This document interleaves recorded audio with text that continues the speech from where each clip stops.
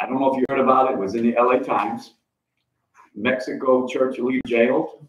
La Luz del Mundo, the light of the world. Okay.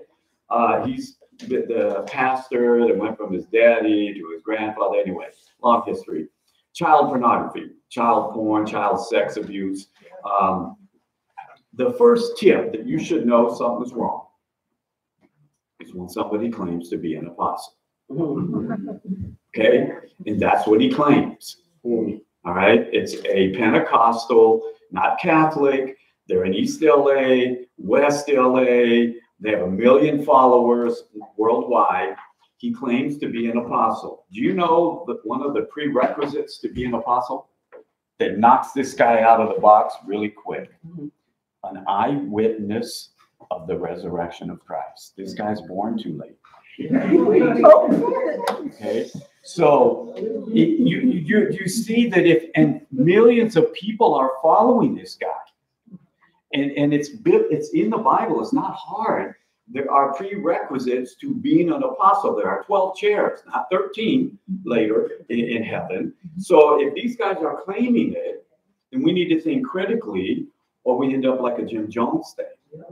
We blindly follow people that are making statements that are not accurate. And we don't want to be like that. All right, those are my commercials. I'm going to ask Pastor to be kind enough to open us up, and we'll get our outline. All right, everybody, let's bow our heads. Let's pray. God, I'm grateful to you for your love, your mercy, your grace. I'm grateful for this opportunity to delve once again into your name. Yes. And Lord, we pray as you reveal the name of God to us tonight, that we will continue to draw closer to you, recognizing who you are and how you relate to us. Please guide us, open our hearts and minds that we might receive your word. We do it in Jesus' name. Amen. Amen. Right on the line. Okay. You have your outline, Jehovah Shalom. That's what we're going to be hitting tonight. Jehovah Shalom. We have 3 more to go, which will end up with 12. Once we finish, I'll have an outline of all 12 and the rest of the word actually is. So it'll be easy, won't have as much content. And then what we're going to do, as we stated last week, we're going to go around and pray those names in the form of worship act. We're all going to do it. Watch what happens. 12 names, so, it should take us about the hour. It's an amazing thing. All attributes of God. If you're visiting for the first time, we have another outline, but we took a sidebar. The outline is dealing with the deity of Christ and of God, and we're looking at names. I decided to give you something extra, which is these additional 12 names from the Old Testament. And we're on number 9 tonight, Jehovah Shalom. So here we go.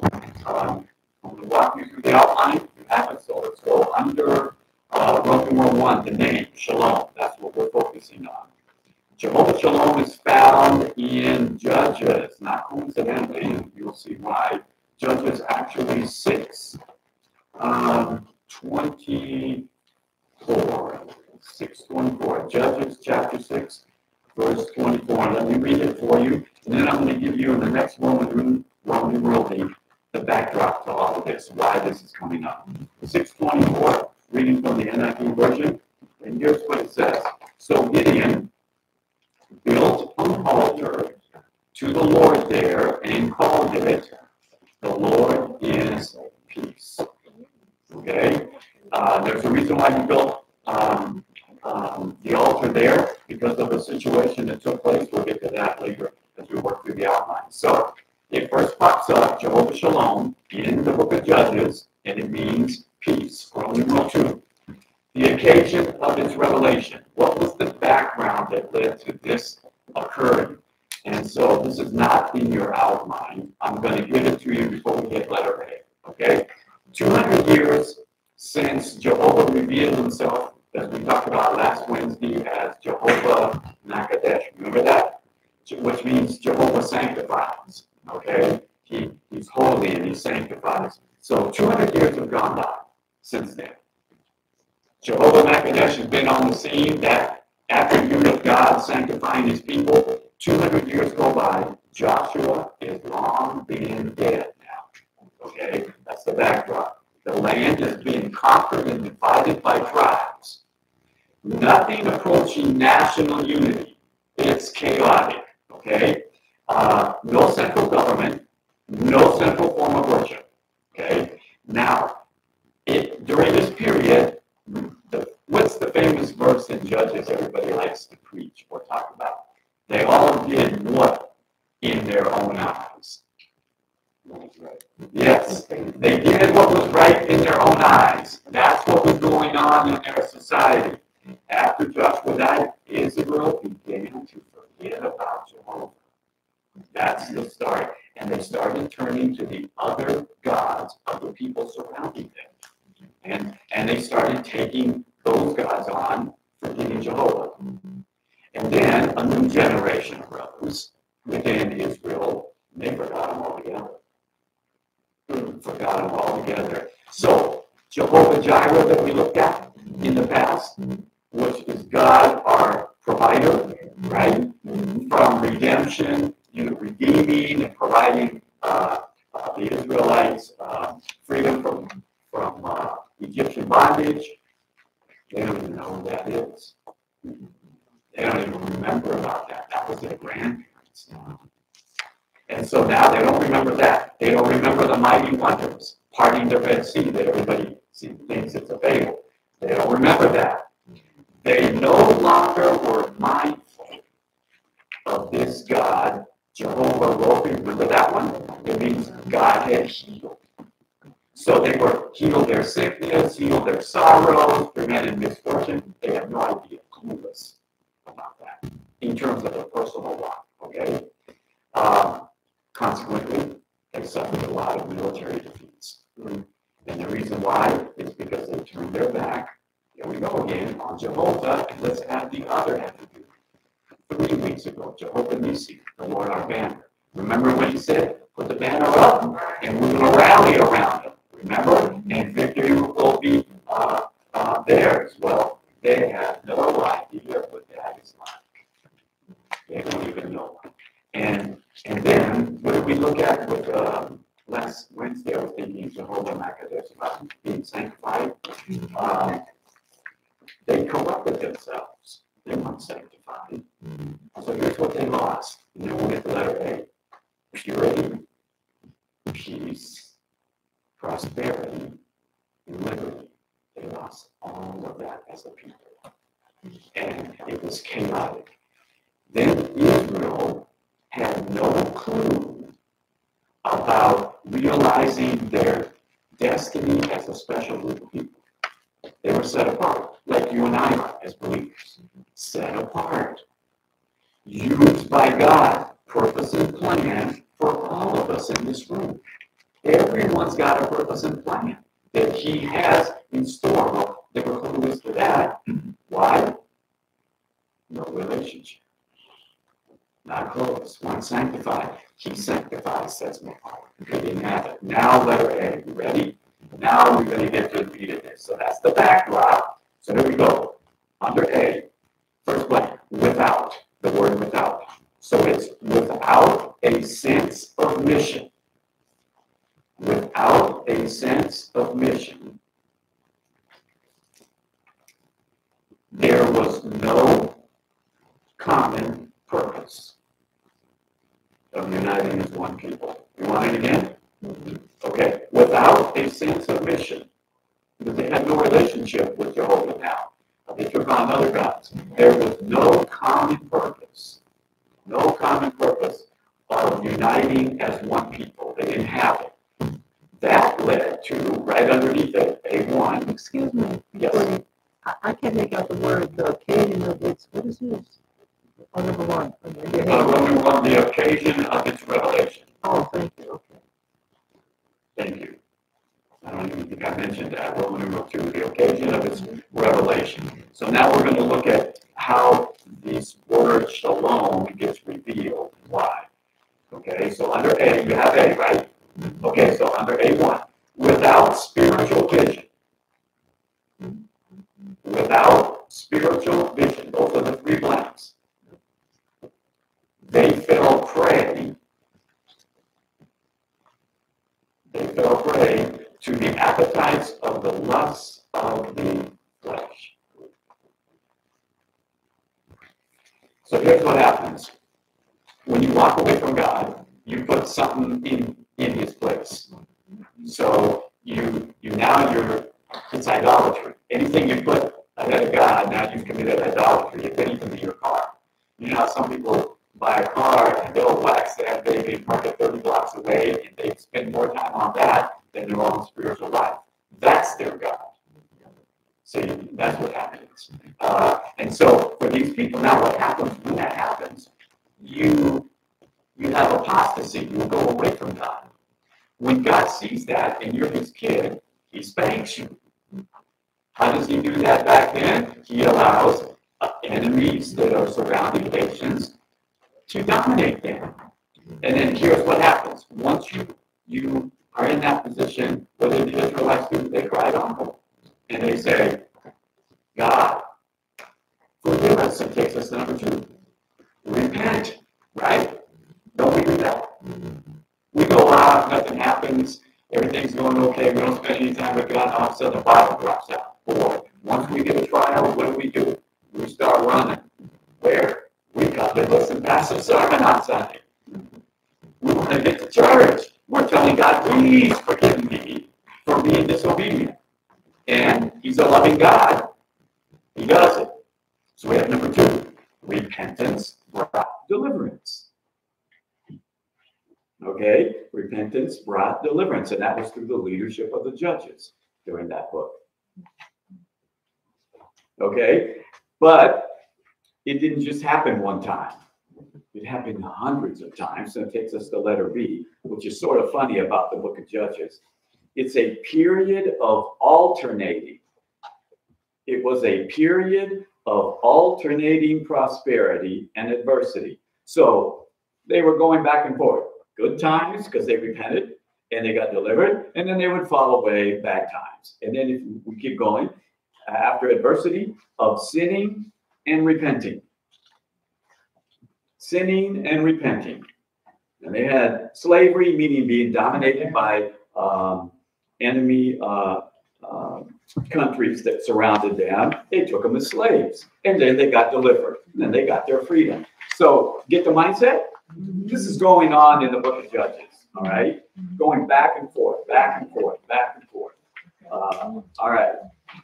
That takes us to Roman numeral 3. Correct? Yeah. Okay. The meaning of the use of the word shalom. Very interesting. So I'm going to go broad and how that word was used in the Old Testament, and then we're going to get to the one we want. Okay? So here we go. Under A, it's been used. It has been used as 6 different translations or definitions. So let me go really quick here so we can knock these out. First, as whole.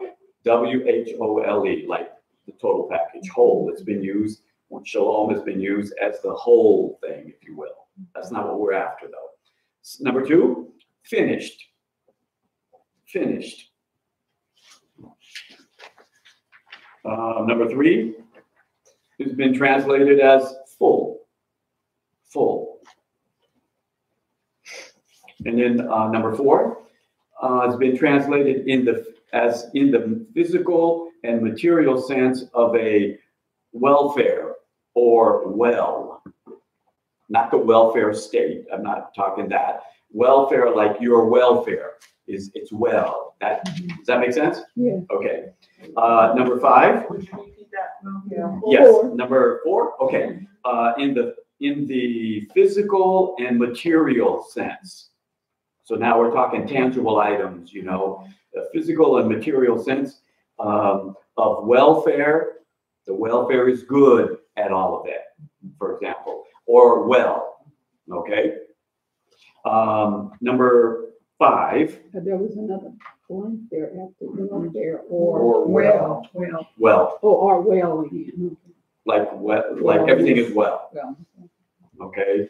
In terms of physical and material things. Number 5, pay or perform. Pay or perform in the sense of completing obligations. So, and this was especially true in the book of Judges for vows that were taken. You're going to perform them. You're going to pay, whatever that dealt with.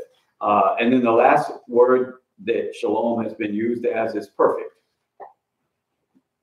So these are the basic underlying various translations of that Hebrew word.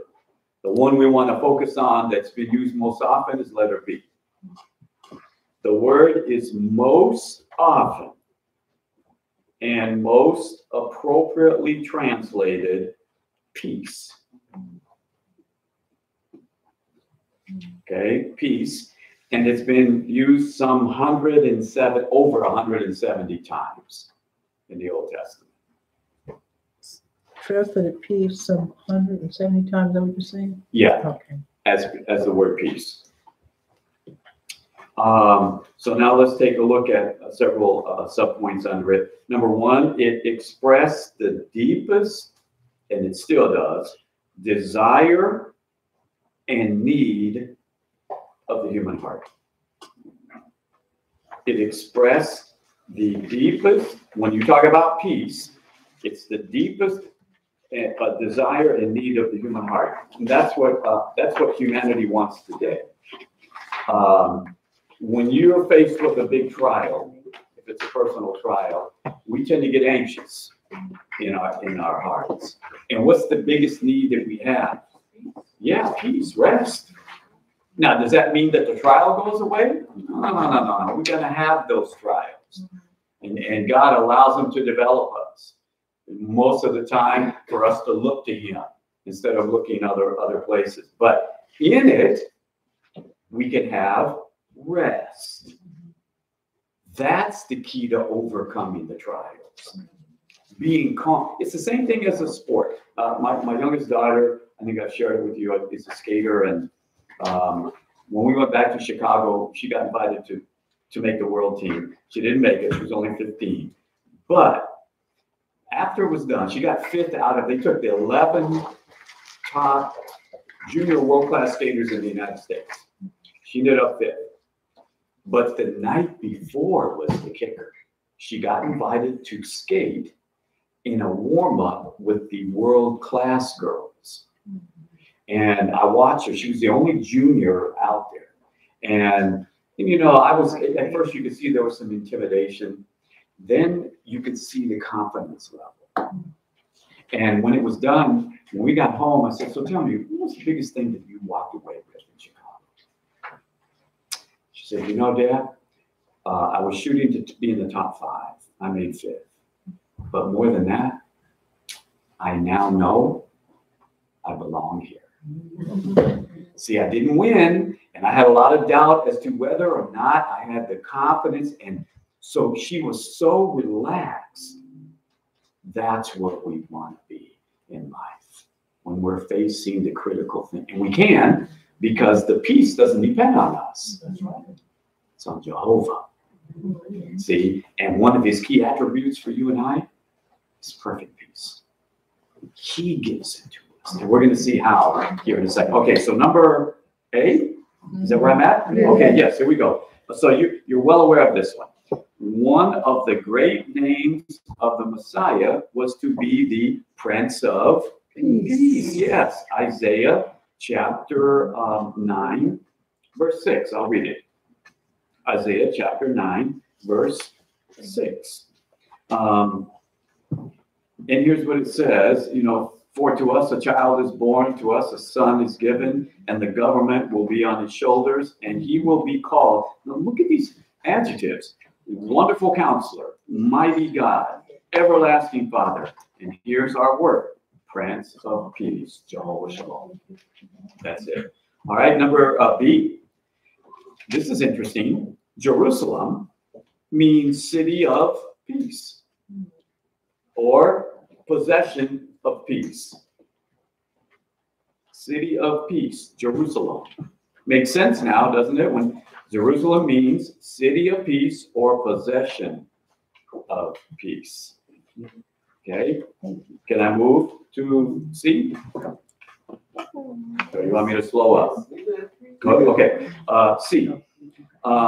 Peace was the most common form of greeting? Peace, shalom, was the most common form of greeting as it is today.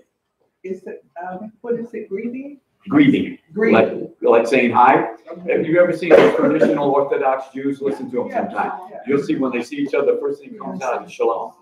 You see Muslims when they say assalamu alaikum, that means the peace be unto you. God's peace be to you. And then the response is alaikum salam, peace be unto you. So it's still very common today in that area. But the Jews obviously use that quite a bit. Letter D, the word is also used, shalom, in a peace offering. In a peace offering. Peace offering. And I'll give you a text for that. We won't turn there, but I'll just, so you can have it as a resource. It's Leviticus chapter 3. And Leviticus chapter 7, 11 through 21. And then here's one that we're going to get to before we're done. Number 2. It deals with the restoration of fellowship. Restoration of fellowship. Because when we have unconfessed sin in our life or we walk away from God, we lose the fellowship. We have the relationship, we lose the fellowship. So it's like my daughters, I'm always their dad. Now, we may not be getting along and they may exit, but the relationship is still there. They're an Ananias. Okay? Now, their fellowship may not be right. Okay? And that's what happens with you and I in our Christian walk. If it's not, right, then our fellowship is broken. But we're still God's child. He still loves us. And it's up to us to restore it. And when we do, peace we have. Okay? Roman numeral 4. Jehovah, the source of peace. This is so important. It's Him that is the source of peace. So let's do Roman numeral 4 under A. Jehovah in His own person. In His own person. That means His own being. Okay? Is perfect peace. Now, that is huge. Perfect peace means nothing can destroy it. That means no trial, no what the enemy, what Satan, no demonic influence, nothing can destroy God's perfect peace because it depends on Him and His person. Make sense? Yeah. And God is almighty. We learned it from the beginning as we started this. All powerful, all knowing. So the peace He gives you is perfect. Nothing can shake it. Not even the gates of hell. Not even death. See? And it's yours. That's the most amazing thing. And people run to the therapist to get it. I got a call the other day, and this guy, he's having some marital problems. So they went to a therapist. And the therapist finally told him, you know what? I don't know what to do. And I said, well, I thought this guy got trained for this stuff. I said, I'm going to give you a hint. Because he called me and said, what should I do? The therapist said, I don't know what to do. And now he's out of pocket about $600. Anyway, okay. I said, you started at the wrong spot. And he went, what do you mean? I said, you and your wife started at the wrong spot. You're starting with the problem. Start with the relationship. How's your relationship with God? Penny dropped. He goes, wow, you know what? I said, start with that. And the mighty counselor will start to reveal things that you're not doing. That's where you start. You start with God and move from there, not down here at the problem. If the relationship is skewed, I don't care what you come up with. It's not going to work. And that's in anything. So here's another freebie. without paying $500. You got relationship problems, whether it's with your children or your spouse or your boyfriend, girlfriend, I don't care what, whoever it is, any human being, start with God. You start with God, have them start with God, and then work it through from there. You have a counselor who knows you better than anybody. You can't hustle him. You know, you can hustle paid counselors. I have known a lot of inmates that did it, you know, with PhDs in front of their name, worked them, and they had no education, no high school education. They hustled them. But God, have you ever said something and God picks your heart and go, now you know, Reverend Nash, you know you didn't mean that. See, only the Holy Spirit can do that. It's bare before God. He sees our heart. So you get right there, and then the rest will, because you know what happens when you get right with God? You're more sensitive to having him hear. You hear from him, and then you start cleaning up stuff. You know? Now, if you think you need to go to a counselor all the time, guess what? You're always going to have a problem because nobody's perfect. You have a fallen nature. Are you kidding me? You know, you always are going to find things wrong. We have a fallen nature. That's why we're called sinners. We're prone to do wrong, not right. See? And I have something for the church folks. They come to church because I have an issue that I think most are carnal. And I'll prove it today before we're done. And that means fleshly. And that's spiritual. And when you're in carnality, you got problems. You want to get out of being fleshly and walk with God closely. See? Now, is that easy?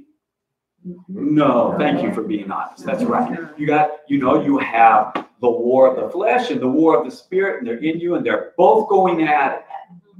And God's Spirit wants you to do right, and the flesh and its nature, and then you add Satan tempting you because he knows where you're weak. You throw that in, then you throw worldly thinking in, and guess what? It's easy to go south. And that's the battle. But greater is he that is in you than he that is in the world, right? All right. That was a little sermonette. Didn't mean to go off. I have a question. Did you give him a scripture?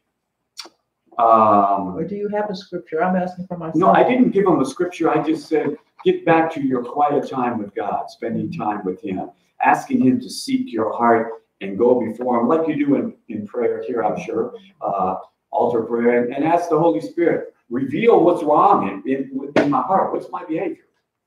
You know, so I can confess it to you so that we can be right.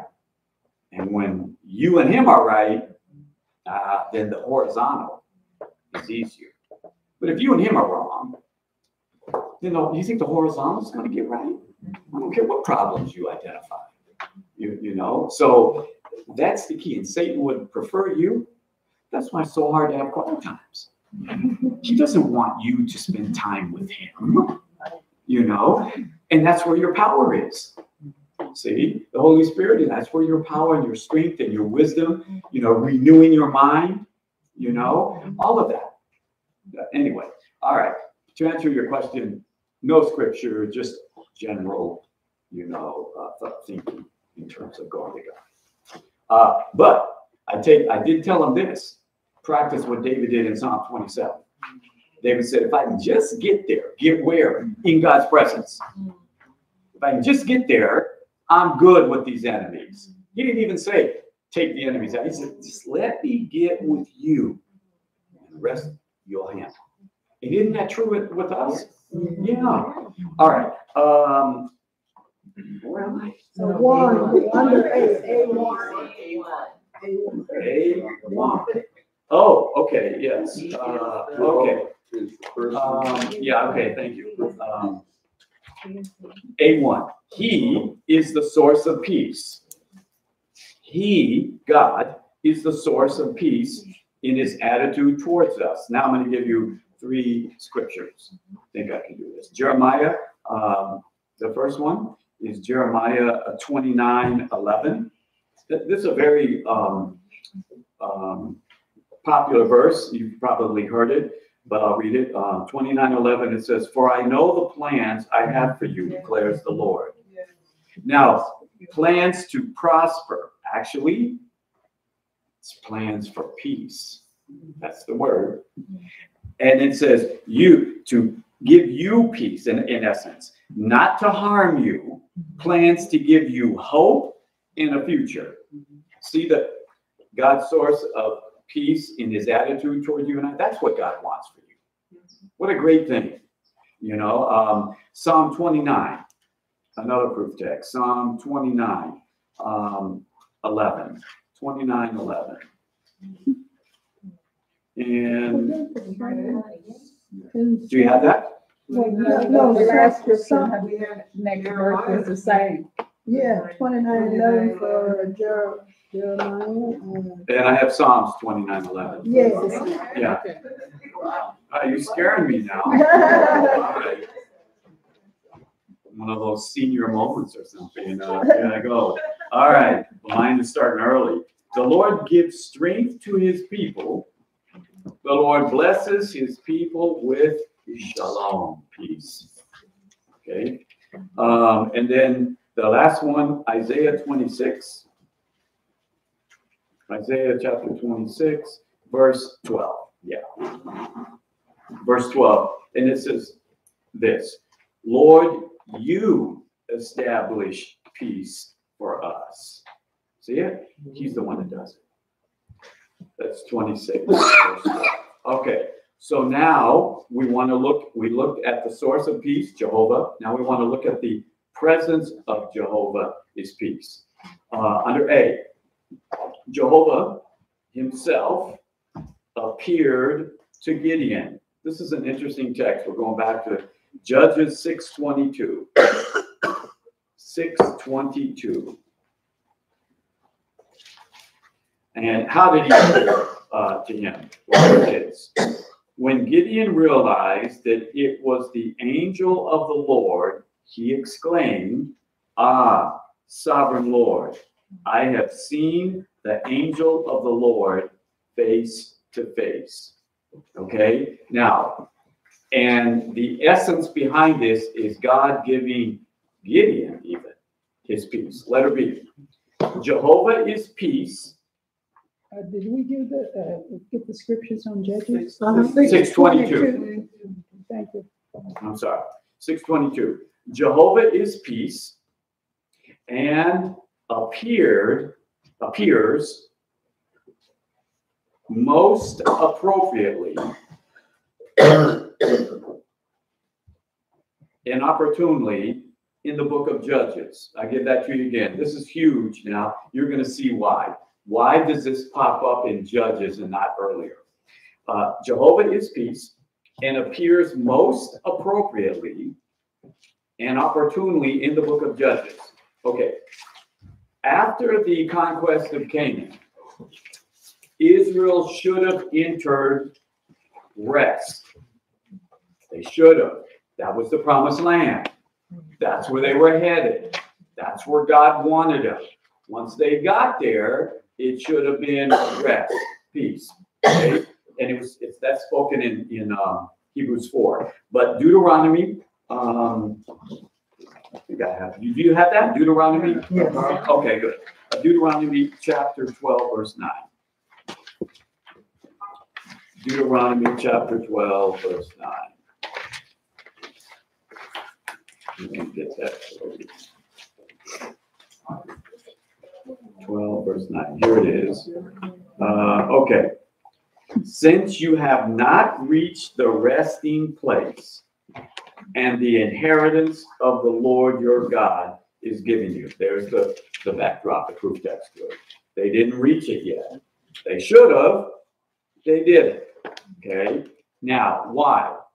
Under small a, you have that. Because of disobedience, Israel failed to gain that typical rest. I'll give it to you again.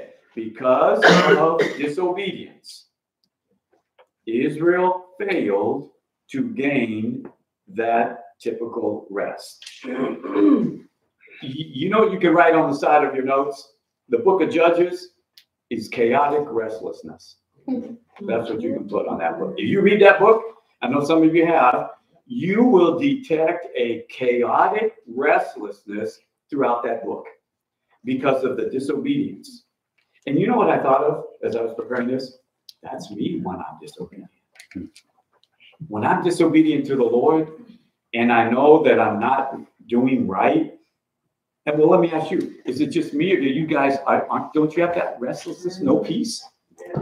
When we're doing wrong, we know no peace there, right? And that's exactly it. Israel knew no peace because they no longer knew God's presence. And so how do you get back? You confess, you repent. Same in our personal walk. If we are disobedient, we're not going to have that peace. So when the trial comes, and they will come, because we can't get away, we live in a world where trials are, no peace. So you know what we're doing when we're in trouble? We're calling all the people and we're saying, hey, pray for me, pray for me, pray for me. And the Holy Spirit saying, well, get right with me first. And you know what? I haven't prayed, but you'll have rest. You'll have your peace. That's what the human heart cries for today. Look at society. They all want it. They all want it. And the people we admire, because we really don't know their life, all the famous people, we think they've got life perfect. And you see they're more restless than anybody. More rest, no peace. They're searching for it. And we have it. I'm going to give you a little challenge tonight. Okay? Remember when Jesus fed the 5,000? And what would you think if you were handing out the bread? Okay? And Jesus took everybody, all of us tonight, and we were to go into the sanctuary. And let's say all of it's packed all the way back here. Standing room only. And pastor says, I want you to pass the bread out that Jesus has made for all these folks. And here's what we do. We only get to row 5. Then we go back to row 1. And then we pass the bread out. Once we get to row 5, we go back to row 1. And rows 6, 7, 8 through 20 are sitting there. What do you think Jesus would say to us? We're passing the bread. What would he say? Tell me. What do you think he'd say? What do you think the folks would be saying? Hey, yeah. Hey, what are you doing? You're going to the same 5 rows? What about us? Here's the challenge. You have peace. You got a bunch of folks in this world that aren't eating that bread. And what are we here for? We come to church. All of it's packed. Okay, it's packed. What are we here for? Just to show up next week and be packed again? No, you're to take the bread of life and pass it to folks that are hungry. And how do we do that? We invite them. We invite them on Sunday. We invite them on Wednesday. We invite them when the opportunity is here to take. That's what we're doing.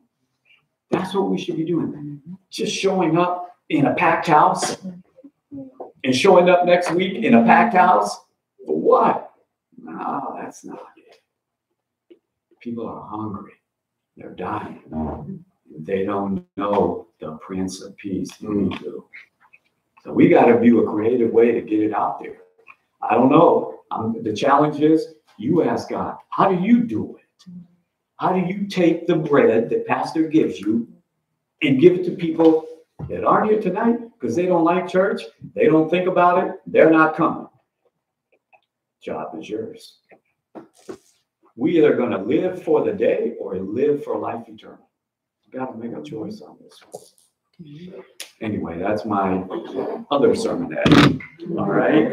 Thank you for those amens. I will quickly because I can finish this. 2 Chronicles. Yes, 2 Chronicles 15, verse 2. 2 Chronicles 15, verse 2. I think this is it.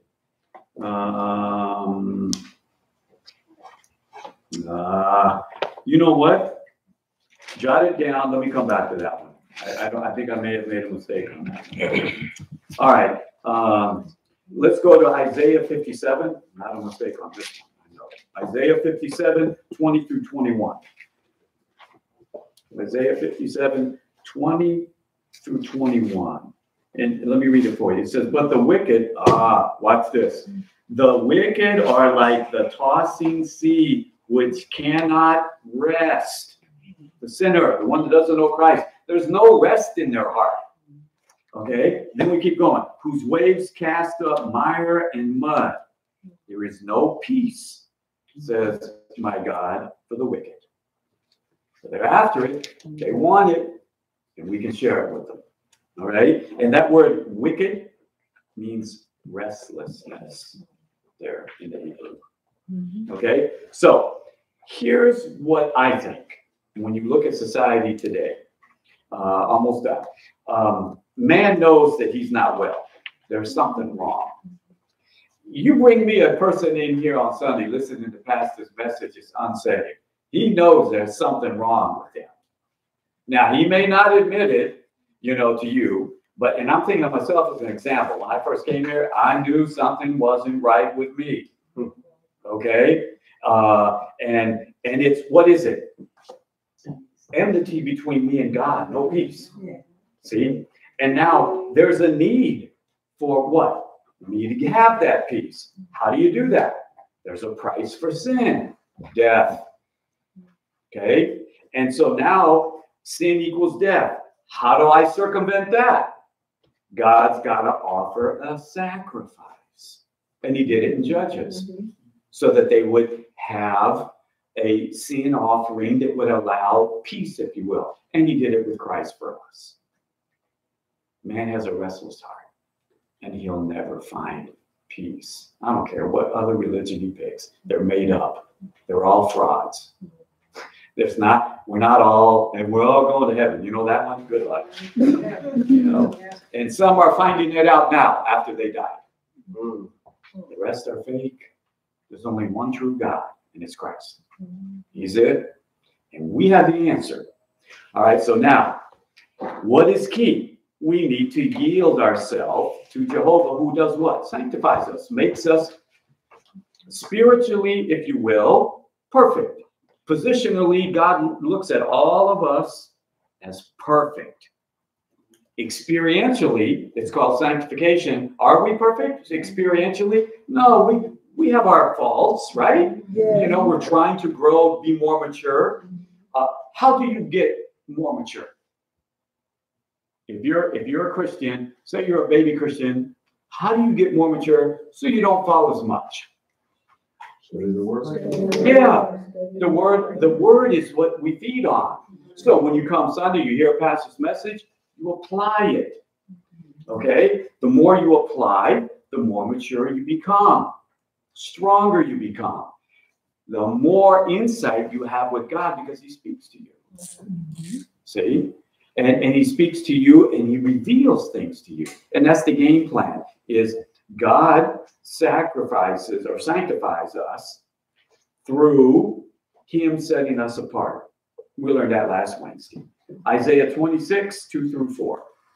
Isaiah 20, and then we're going to get to the last one. And I'm going to make it, I think. 20, actually, write that down. Let's go to Roman numeral 6. Because I really, this is the big part right here. Jehovah Jesus, that's our guy, the fullness and perfection of our peace, under A. Gideon's name for Jehovah finds its fullest expression in the New Testament. You can abbreviate New Testament if you want NT. Gideon's name for Jehovah finds its fullest expression in the New Testament. Romans 15, verse 33. Romans 15, verse 33. And here it is, 33. It says, the God of peace be with you all. There you go, fullest expression of it. The God of peace. Have you seen this in some churches? I've seen signs where they go, no, how is it saying? No God. No peace. Yes. Mhm. Yeah, something like that, right? Yeah. Was that right? Uh-huh. Okay, yeah, it's a play on these two words. Yeah. Okay. But I think I reversed it. Yeah, Right. No God. yeah, that's all right. You know, Yep. No God, no. no peace. Okay, and then you have what? Thank you. No God, No peace. no peace. Oh. Okay, and that is true. He's the God of peace. And you know him and he's talking personal way, not about him, but know him as your personal savior, right? Okay, letter B. He also, in his own person, is perfect peace. Perfect peace.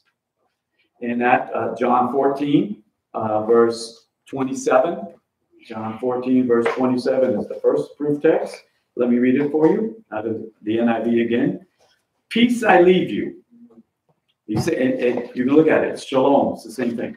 My peace I give you. I do not give to you as the world gives. So do not let your hearts be troubled. Do not be afraid. Perfect peace. Nothing can shake that. You ask him to give you that peace when you're in a trial. It's an amazing thing when you're in it and the trial doesn't go away and you're calm. Man, it's something.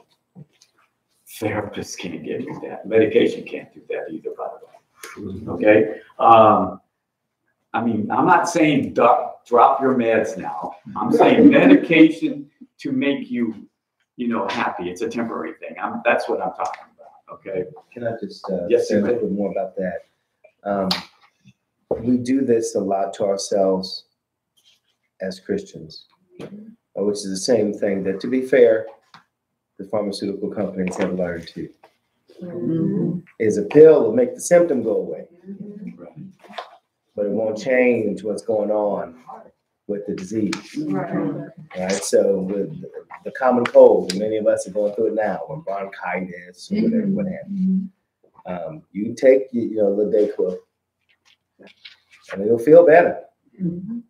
But underneath, at night, when you go through that cough, and that stuff come out, it lets you know that it was only dealing with the symptom. But underneath, the disease was still in progress. This is the notion of what we believe as Christians about peace. Yes, a drug can help you feel better. But even the doctors will tell you. I remember this, my late mother-in-law, we took her to the hospital. She had some trouble with her heart. It was palpitating or something. And so the doctor looked at her, examined her, ran a bunch of tests. He came back and he held her by the hand. And he asked her, he said, just tell me what's going on in your life right now. He said, there's nothing medically going on. But there's something missing. There's no peace. That's why your heart is going crazy, because of peace. And he said, I can give you some stuff. I can give you different drugs and stuff, but I can't take away what's troubling you. And the only one who can take away what's troubling us is the Lord. So that's where Pastor Nice is coming from. It's very important to bear this in mind. The Lord can take away what's troubling us. Medication can take away the symptom of trouble. But guess what? And medication only lasts so long, right? Yeah. So many hours or whatever, time release, whatever. Then you gotta take more, right? You gotta take more. And it can cause other diseases. The other problem, the other side effects, then you gotta take a drug, the side effect for the drug and all that. So only the Lord can deal with the underlying issue, which in this case is a lack of peace. Okay, so that's the idea to keep in mind. Yeah, appropriately said. And let's move through. I want to read this one, Matthew 11, 28 and 29. This is huge. Okay? Jesus is speaking, talking about rest or peace, same word. It says, come to me, all you who are weary and burdened, and I will give you rest or peace. Take my yoke upon you and learn from me, for I am gentle and humble in heart, and you will find rest for your soul. The real you, see? Your mind, emotions, and will. That's what he can give you and does. Jot this one down. We won't read it because I want to get you out on time. Luke 2:14. You have that one, right? Yes. Number 3, Luke 2:14. And then let's go to letter C. I won't read these two. We'll fill the blanks in. I'll give you the scripture. We'll move to D and E. Those are the big ones. And then we're done. He preached and promised peace. That is Jesus. He preached and promised peace. 2 scriptures. Luke 19:42. Have you ever noticed Jesus always kept saying, go in peace? Peace be with you. Peace be with you. 1942. Luke 19:42. Next time you read the Gospels, notice he always said that. And then Acts 10:36. Acts 10:36. Could you give me C again? I missed the second word. See, yes. He preached and promised. Preached and promised peace. Luke 19:42 and Acts 10:36. Letter D. He accomplished that peace for us. He did it. Romans, great text again. Romans chapter 5, verse 1.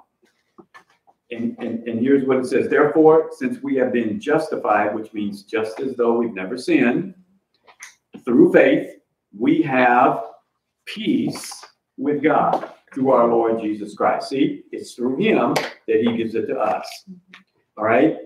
Now, this one is the last one, and I'm going to close with this. It's money right here, so I'm going to go slow. Okay. The measure of our sanctification, that means our holiness, in terms of being set apart. The measure of our sanctification to him and our continued trust in him. Okay, the measure of our sanctification to him and our continued trust in him is the measure of our peace in him. That's something you can reflect on tonight. The text, I'm going to go really quick. Philippians 4, verse 7. And I'm just going to read it, and then I just got a quick comment, and then Pastor will close us out. Philippians 4:7 says this: the peace of God, which transcends all understanding. In other words, you can't figure it out, can't understand it, will guard, look what it guards, your heart, which is the seat of the emotions, and your minds. His perfect peace guards your heart and your mind. Okay, now, Paul suggests in verse 6 that this verse 7 depends on verse 6. Do not be anxious about anything, but in everything by prayer and petition, with thanksgiving, make your requests known to God. So, Paul is suggesting verse 6 depends on the measure of trust that we have in God. And then look at verse 9. Whatever you have learned or received or heard from me, Paul is saying, or seen in me, put it into practice. So here's what Paul is saying. Depending on your trust and depending on your measure of obedience, that's going to be your measure of peace. That's going to be it. So many believers, this is what I believe, and probably will maybe get upset, but it's all right. I'm going to take it from Romans 8:6. It says this: the mind of sinful man is death, but the mind controlled by the Spirit is life and peace. I believe that more believers are carnally minded and they lack peace in their life. Just my thinking from what I've seen as a pastor and people that are coming to me that they just don't have it. And the thing that drives me nuts is you have it. He gives it to you if you're walking with him in the power of the Holy Spirit. And nothing can shake it. Nothing. Pastor? Martin Luther King is who we typically think of in the modern era as a champion for, a spokesman for, a drum major, if you will, for peace. And certainly he had an impact, and there was a change in law, and there's been subsequent changes in law at the federal and state levels. Yet over 50 years after King, in race relations, y'all, we still have not reached peace. We are a full generation after I Have a Dream, and we still have not reached. Why is that? Because ultimately the issue, the reason we don't have peace with each other is because we don't have peace with God. And so you're not going to be able to get it right here if we haven't gotten it right here. That's our mission, church. Our mission, spreading the gospel, that the world might come to know who the Lord is, and that by the Holy Spirit, he would change our hearts. As we can see, the law won't change it. Social behavior won't change it. What's in the movies won't change it. The only thing that's going to change it is the Lord God himself. And he changes it through us and the love we have for each other and for the world. With that, Jehovah Shalom. Let's all grab hands with somebody close to you. We're going to close out tonight. Is everybody touching somebody? Okay, let's. Oh, yeah, we want to pray. We want to bring the circles together. Thank you, Deacon. Come on, let's pray. Father, I'm grateful to you for this reminder of your name, Jehovah Shalom. Yes, the Lord, our peace. God, we are grateful to you for this reminder that peace doesn't come from what we do or how we engage. It comes from you, and it shines through us, but it's you that's shining. God, I'm praying that you help us, therefore, to love one another, to spread this gospel, to tell everybody we know, I know the Lord Jesus, and he is the one I trust. Why? Because forgiveness of sin comes from you. And as you forgive us and cleanse us, it allows us to have peace with you that enables us to have peace with each other. Father, please guide us now. Protect our hearts and minds with your peace, that the world might know who you are through us. Please do it in Jesus' name. Amen. Amen. God bless you. All right. God bless you.